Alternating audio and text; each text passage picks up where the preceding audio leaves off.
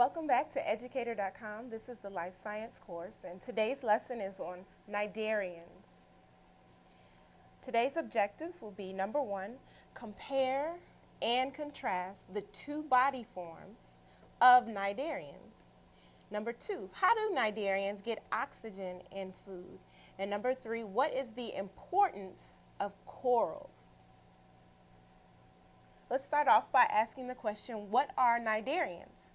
Well, Cnidarians are animals that live in mostly aquatic and oceanic environments. So they are aquatic invertebrates. And again, invertebrates are animals that have no backbone.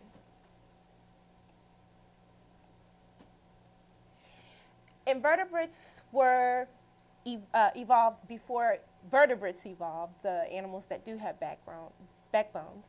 And Cnidarians belong to the phylum Cnidaria. Now, Cnidarians are a little more evolved than our simplest of animals, which are the sponges. And that's because Cnidarians actually have organized tissue.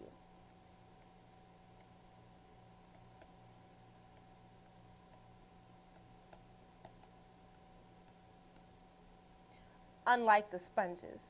And some of that tissue is actually used to protect the Cnidarians and also to help them to hunt for food.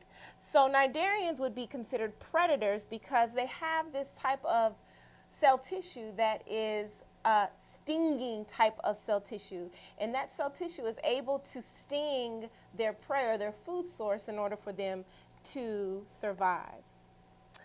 Also, Cnidarians appeared about 600 million years ago. The first fossils were actually a type of Cnidarian that we'll discuss called corals.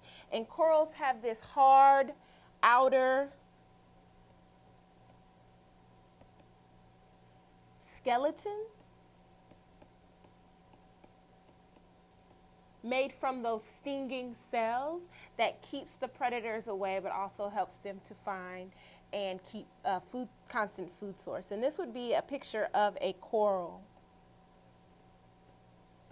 Here are some other pictures of Cnidarians that we'll discuss, such as the jellyfish. Here's another coral. Here's what we call a hydra. And this would be a sea anemone. And we'll discuss these in further detail. So some examples of Cnidarians, like I just discussed, would be jellyfish, sea anemones. There's a special type of Cnidarian that's actually made up of 4 organisms put together, and that's called the Portuguese man-of-war. And we also have what we call hydras and corals. Again, this would be considered a hydra. This is an example of a hydra. This would be a sea anemone.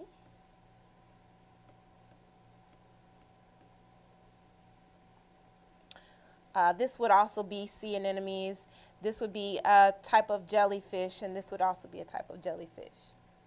Let's talk about common characteristics of Cnidarians. Cnidarians all have stingers. Stingers are the cells that actually help to protect the Cnidarian, and they also help to gather food for the Cnidarian. Stingers can be a simple layer made up of those stinging cells, and just like in the coral, they could make up a hard outer shell or skeleton. But those stingers can also make up what we call stinging tentacles. Tentacles are like arms or appendages that come out of the Cnidarian and help that Cnidarian to gather food and help it to protect itself from predators.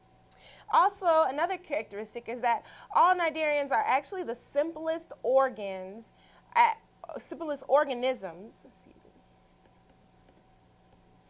the tissue level. Again, sponges are the simplest animals at the cellular level. But sponges don't have organized cells that make up a tissue that can help it to do a specific function. So Cnidarians actually are the simplest organisms at that level. Cnidarians also are formed from this cup-shaped bag, and that cup-shaped bag is made up of 2 cell layers. The 2 cell layers have names. The first cell layer is called an ectoderm, and that's the outer layer of the cnidarian, which is made up of those stinging cells. The second layer is called the endoderm, and that's an inner cell layer that helps to protect the gut cavity, or where the digestive system is found inside of the cnidarian. So it covers the digestive cavity of the cnidarian. Here's a diagram. The green outer layer would be the ectoderm, and then this blue inner layer here would be the endoderm. Now, as you can tell from this diagram, the cnidarian has one opening. It's a hollow with only one opening, and that opening would be considered the mouth, but also waste materials can come out of that same opening.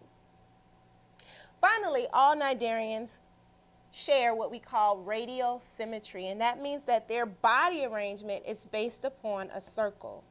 So if you were to cut a cnidarian in equal parts, it would be cut so that wherever you cut it on the circle, you can make equal parts around it. That's just like this, you could see here in this jellyfish. If you were to do the same thing, you could see that radial symmetry.